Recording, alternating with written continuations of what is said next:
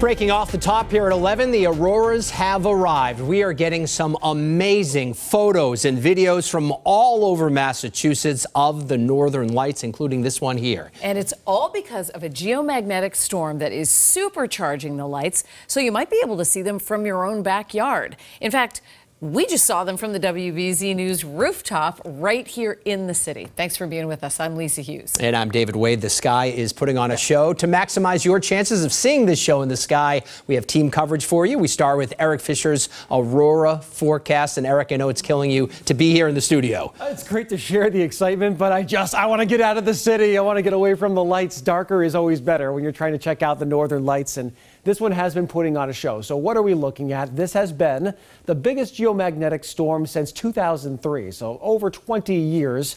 And that's how you get a good show down into southern New England. That index is at the absolute top of the scale, and it's still there right now. So this is about as good as it can get in terms of viewing in this part of the world. Very likely here in New England. We're already getting all sorts of those reports, but I'm also seeing some pictures, and usually, longer exposure photography down to Florida, Texas, and Mexico this evening. So this is way south, and this is a pretty unusual event. How about the clouds? Right now they are most steady toward the south shore to Cape Cod and the islands. We're going to see increasing clearing as the night goes on. Few scattered clouds in north central Mass. They're going to keep breaking up, so we'll trend toward clearer skies. The last place to have a chance of clearing is down toward the south coast and the Cape.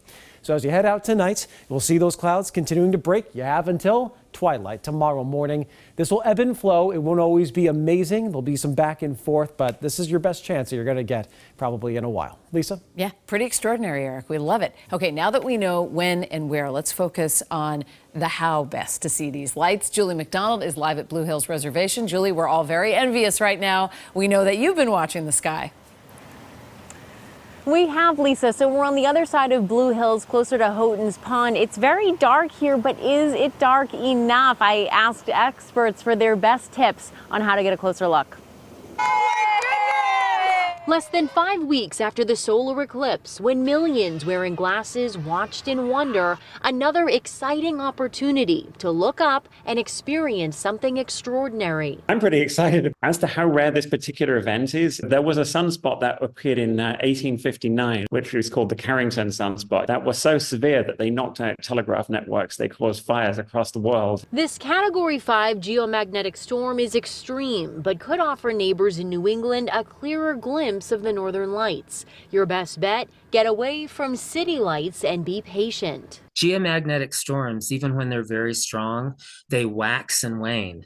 And you may have bright auroras now, and they'll fade away for 10 minutes, and then they'll come back like gangbusters 10 minutes from now.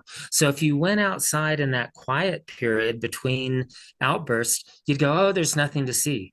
Well, wait a few minutes. You may see something after all. But even if you don't, fear not. Phillips explains we're at the start of solar maximum. There's a period of high solar activity that can last for 3 to 4 years. And we're really just in the first year. So I wouldn't be surprised if we have 3 or 4 more severe storms in the next couple of years before this solar cycle peters out. And so now's the time to get out there, be patient, and play around with the night sky settings on your phone. Phillips, who's the author of spaceweather.com, says that the auroras can be really faint to the naked eye, but if you hold your smartphone up to the night sky, hold it there for a few seconds, and then take a nighttime photo, you could be really surprised with the red lights that it captures. Good luck. Live in Milton, I'm Juli McDonald, WBZ News.